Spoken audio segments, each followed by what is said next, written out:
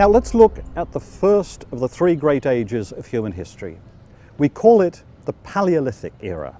In Greek, paleo means old, lithic means of stone. So this is the era of stone tools. For archaeologists, the Paleolithic era goes back at least 2 million years because it covers the whole period during which humans or our ancestors made stone tools. So it goes back to the time of Homo habilis. But we're focusing on Homo sapiens. So for us, the Paleolithic era begins when Homo sapiens first appeared, somewhere between 200,000 and 60,000 years ago. And it ends with the appearance of agriculture about 10,000 years ago. So how can we study our ancestors who lived in the Paleolithic era? Well, we use two main types of evidence, archaeology and anthropology.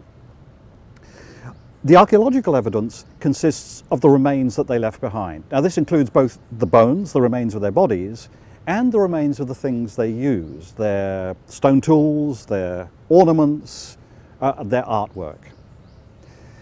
Anthropology uses studies of modern societies that were probably quite similar to the societies of our ancestors. These are small-scale societies that foraged for their food and other resources.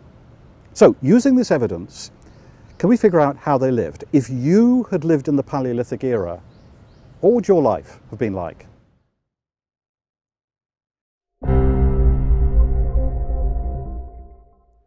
How much of your social and family life revolves around eating? Probably a lot. Who you eat with, what you eat, and where you eat can tell us a lot about you. And this was also true of our Paleolithic ancestors. But of course they didn't have restaurants and groceries. Instead, they relied on a technique that we call foraging. So what's foraging?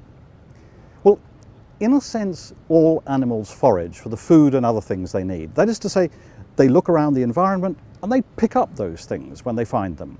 So birds, for example, they gather worms, they gather insects, and they pick up twigs for their nests. But human foraging is very different, and what makes it so different is the vast range of different techniques different communities use. So why is there such a variety? Well, this brings us back to collective learning. Each community develops intimate knowledge of its own variety and a whole series of specialist techniques for dealing with the particular plants, the particular animals that they have in their environment. So each community develops its own technologies over time. And this explains why human societies have managed to settle such a vast range of different environments all around the world. Archaeology can give us lots of clues about how our ancestors lived. Let's return to Blombos Cave on the Indian Ocean coast of South Africa. It was inhabited by humans between about 95,000 and 55,000 years ago, and it contains lots of evidence about how our ancestors lived. First, we find the remains of some deep-sea fish. Now, that's pretty impressive. It suggests that they were good fishermen, and it may even mean that they had pretty good boats. We also find the remains of shellfish, so they were exploiting resources on the beaches, and also of small reptiles, which they were catching. And we find the ash from fires, which they were probably using for cooking or heating, so they controlled fire pretty well. We also find very beautiful little stone tools, and very interestingly, some of these were hafted. That is to say, they used glues or fibers to attach them to sticks to make them more useful. And finally, and particularly interesting for an archaeologist, we find stones, clay-like stones that are known as ochre, on which we find little marks. Now these may be early signs of art, or they might even be early signs of writing. Now the other major form of evidence is anthropology. And what anthropologists do is study modern societies, as we've seen, that behaved a bit like them. In the Americas, in South Africa, in Australia, in parts of Siberia, there are still some societies today that depend at least partly on foraging. Now, of course, they're modern societies in all sorts of ways. Nevertheless, we can learn a lot about them, about what foraging means by studying those societies. In particular, we've learned that if you're going to survive from foraging, you probably need to forage over a pretty large area, so that even a large area can only support a very small population. You're also probably going to have to be nomadic. You're going to have to tour around that area to get different resources at different times of the year. So this means you're going to get very, very familiar with it, and you're probably going to travel to familiar campsites each year. Now, if you're nomadic, you're going to have to travel light. So foragers don't seem to accumulate much in the way of property. This may also help explain the fact that foragers seem to very often limit population growth. Now, foragers seem to travel around in communities, small communities of perhaps 10 to 50 people at any one time that are probably related to each other. But those communities were not isolated. We also know that they tended to link up with their neighbours. Very often what they do is they'd meet with their neighbours at a time and place where there were lots of resources to support a lot of people for maybe 2 or 3 weeks. In Australia, for example, in the Snowy Mountains, there's an area where the so-called bogong moths flourish for 2 or 3 weeks. So millions of bogong moths provide a feast for these sort of parties.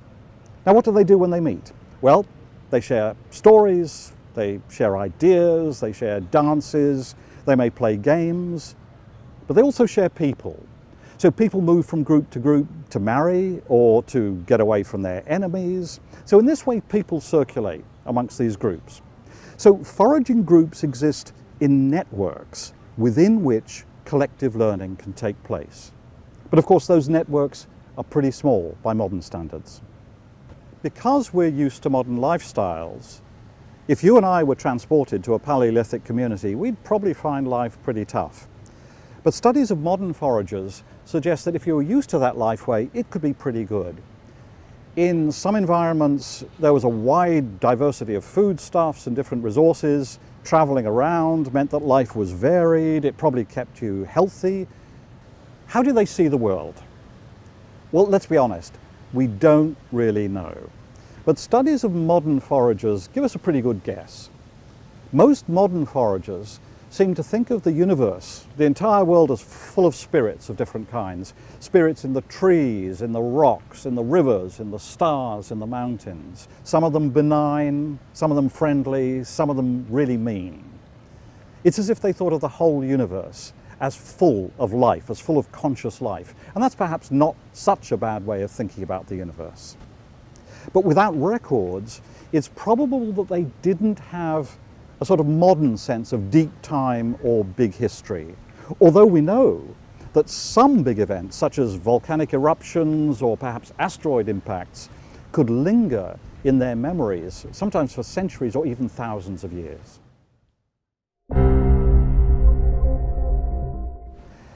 As humans collectively learned more and more about their environments, they began to migrate into new environments. Now, at the time, these migrations would have seemed completely insignificant. No one would have really noticed them. But in retrospect, what we can see is that these tiny migrations were what led our ancestors to migrate around the entire world, developing new technologies as they did so. We know that some humans left Africa about 100,000 years ago, but real significant migrations began after about 60,000 years ago.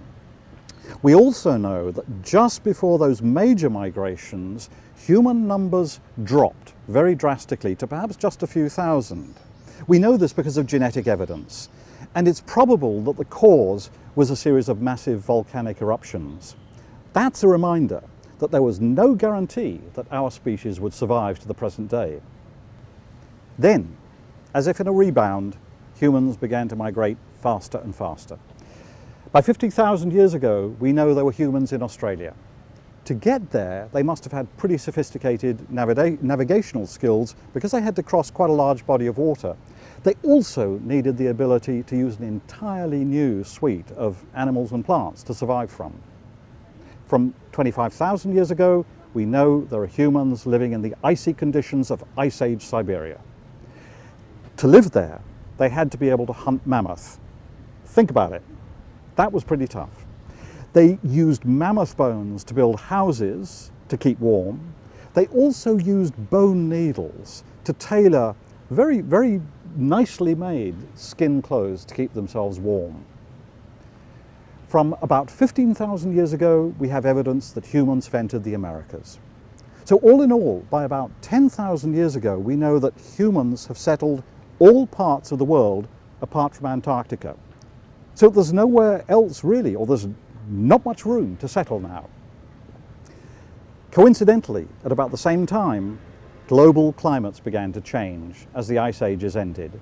Now these two changes, the settlement of the entire world and changes in global climates, would set human history off on an entirely new trajectory.